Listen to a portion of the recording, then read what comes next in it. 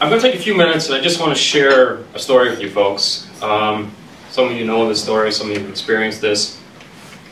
A number of people in the audience who have been quite close to New Dawn over the years would know the story, but I'm going to share it with you folks anyway, because I think it's very relevant. I met Rankin about 15 years ago, but I really got to know Rankin I guess over the past decade, or the first decade of this current century. And I've been involved with New Dawn. I've been on the board. I was on the board for 7 years. I served on the executive for, I think, about 4 years or 5 years, and I was also the chair of the board for, I believe, 3 years.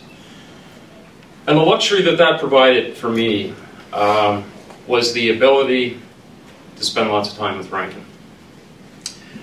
I can think over that 10 years, I was probably in the New Dawn boardroom hundreds of times.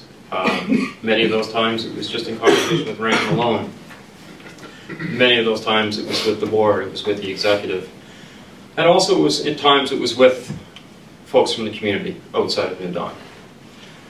And on many occasions, Rankin would come into the room and he would have a conversation. And often he would say, there are so many people doing so many great things in this community, but we don't know of them. What can we do to bring them here and get them to tell their story to us? And then what can we do? We need to ask them the question, how can we help? How can we be of service? And I think that's really profound. And when I look at New Dawn, especially over the more recent years, and I look at some of the things that have evolved, and I think really from that question, or those questions. First of all, I think of the Ideas program, the Ideas Powered by Passion. That's exactly an answer to that question. It was about finding those folks who were doing special things in this community. It was giving them a voice. And then it was creating the ability to go ask them that question. How can we help? How can we be of service? If I look at the Shimmy program, the Shimmy program was in response to a very important need in our community and helping those folks who are recovering from mental illness. It was a phenomenal partnership which New Dawn was part of. It all came from asking that question.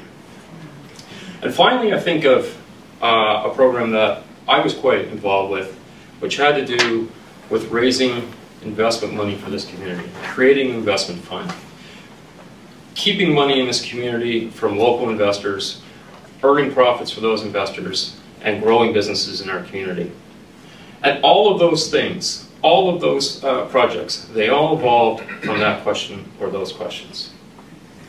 And in thinking about what I wanted to say here today, last night there was a revelation, because I came to the conclusion Rankin hasn't just been asking this question over the last 5 years. I will go back to 15 years ago when I met Rankin. I came to Rankin, I went into his office and Laura was there, and I was with a few other folks and we had an idea. And somebody had told me, and I don't remember who it was, you should go talk to New Dawn. And I had never met anyone in New Dawn up to this point. But I was welcome there and we had a conversation. And although I don't think I really recall the actual question being asked, I know that was the question that was asked of us. When we talked about the idea, we were asked, how can we help? How can we be of benefit to you? And they really were. In fact, in those early days, New Dawn actually became a partner with me in one of my early ventures. And then I certainly know a couple years later, when myself and my current business partner involved with ProtoCase, we had this idea. We knew it was a good idea. But we really needed some help in getting this business off the ground. Again, went to Rankin and talked to Rankin. And Rankin said, how can we help? How can we be of assistance to you? And at the time, it wasn't a question of money. I mean, we needed a fair amount of money, and this was well beyond what New Dawn was going to do. But what happened was, folks at New Dawn said, we have friends. We have friends in this community that we can put around the table for you, and you can express your ideas to them.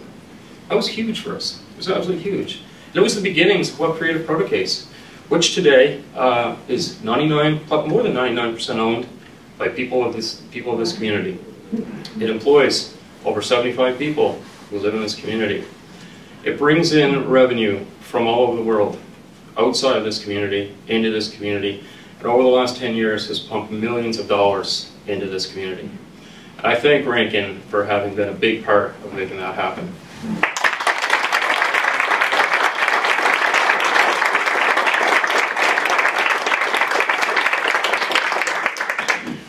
And on a final note, I would suggest to you that question, how can we help, or how can we be of service?